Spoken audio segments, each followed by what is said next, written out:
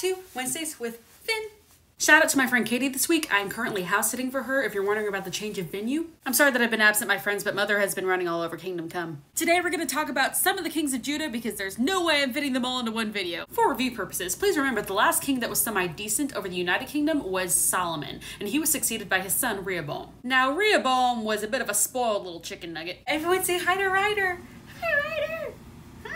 This is the creature that I'm keeping alive while Katie's out of town. So Rehoboam was the son of Solomon, and you might remember him as the guy that I cited as a case study in why you really should have better friends. Do you remember how I talked about how like Jeroboam and the people were coming up to Rehoboam when he was crowned king and were like, hey yo, so can you not treat us like trash? And he went, no, I'm gonna treat you like more trash, at the behest of his friends. Yeah, that was Rehoboam. That was that guy. Israel rebelled. They crowned Jeroboam as king, except for Judah and Benjamin, who stayed loyal to Rehoboam. All right, so now we have the divided kingdom. You have Israel in the north and you have Judah in the south. This is gonna shock you, but Rehoboam did not improve as a person after this entire rebellion thing.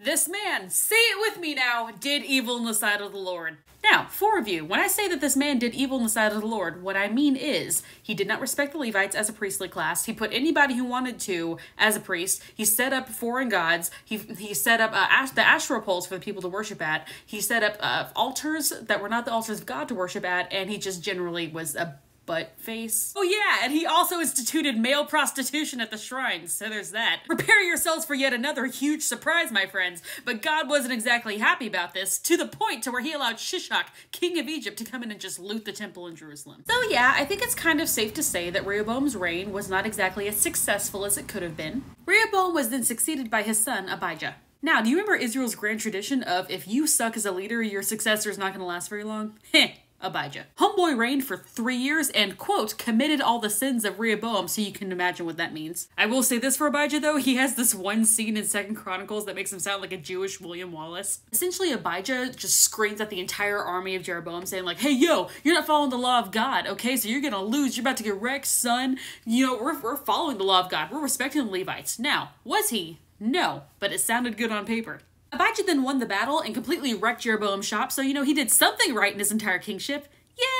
Next up is Abijah's son, Asa. The thing that amuses me most about Asa's reign is how many kings Israel went through while he was king. Asa reigned for 41 years, and while he was king, Israel went through Nadab, Baasha, Elah, Zimri, and Omri. That's 5 kings to Asa's 1. Like, Israel, are you okay? The answer to that question, by the way, is no, Israel is not okay, but we've already been over that, so we're just gonna gloss right over.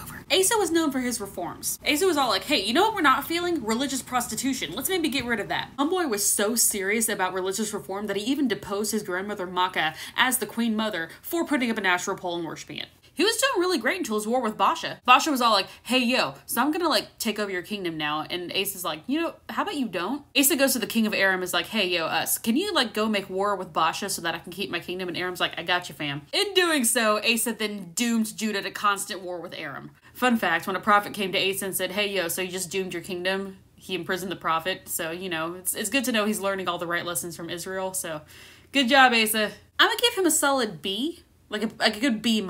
He started out well, but then he was all like, hey, what if I just doom my kingdom to war? He also didn't tear down the high places where the people went to worship foreign gods, so that was a bit of an oversight on his part that will come back to bite us. Next up is Asa's son, Jehoshaphat. Jehoshaphat reigned for 25 years. He is generally at peace. You know, he walked in the ways of his father Asa. He did like a lot of religious reforms, and like Asa, he also did not tear down the high places. He did, however, send out teachers to teach the law to the people so that they could, like, you know what God wants from them. Amazing, a king who understands his responsibilities, a spiritual leader. Who'da thunk? I'm gonna give him a solid B+. After Jehoshaphat comes Jehoram. Jehoram was the firstborn of Jehoshaphat and began his reign by killing all of his brothers along with every other prince of Judah. He was known for walking in the ways of the house of Ahab, including marrying into it, so that's great. Highlights of Jehoram's reign include rebuilding the high places, rebuilding the Asherah poles, rebuilding altars to foreign gods, and reinstituting religious prostitution. The only thing that saved him and his line was God's covenant with David. Don't think there wasn't punishment though, my friends. Because of Jehoram's actions, the Lord aroused the anger of the Philistines against his family, who then came in and just wrecked shop and killed off all of his sons except his youngest, Ahaziah. Jehoram's final punishment went thusly. After all this, the Lord afflicted Jehoram with an incurable disease of the bowels. In the course of time, at the end of the 2nd year, his bowels came out because of the disease, and he died in great pain. His people made no fire in his honor as they had for his fathers. Jehoram was 32 years old when he became king, and he reigned in Jerusalem 8 years. He passed away to no one's regret and was buried in the city of David, but not in the tombs of the kings.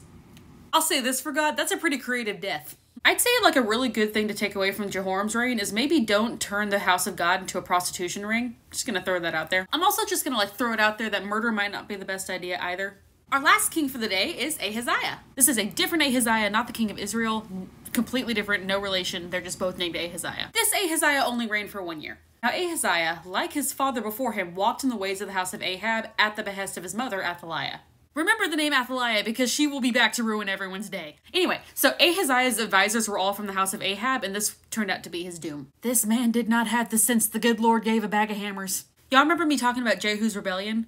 Well, Ahaziah was good friends with King Joram of Israel. So Ahaziah had gone down to see Joram, right? And so Jehu's in the middle of his rebellion. He's like, oh, hey, another godless king. Let me just take care of that. And so while he's killing off like all the godless princes of Israel, he goes ahead and like takes care of Judah as well and has Ahaziah brought before him and killed too. Ahaziah's mother, Athaliah, did not take this well. Queen Mother Athaliah, upon hearing about the death of her son, kind of went a little crazy, and she killed off the rest of the royal family of Judah and took on a bloody interregnum reign for 6 years. Only one son survived, smuggled away in the night by his aunt. Stay tuned next week to find out who it is. So, what can we learn from this particular cycle of buffoonery? I done said it before, y'all. Please guard your legacy. Please. For me. You can do all the good things in the world and worship God as much as you want, but if you don't train your children to do it, you might as well burn down everything you've built yourself because they're going to do it for you if you don't. Also, murder is bad, kids. Additionally, I would caution you against following the ways of the house of Ahab because you might die in the toilet. Stay tuned next week for more of the marvelous misadventures of the kings of Judah, but for now, stay safe, make wise choices, and happy Wednesday.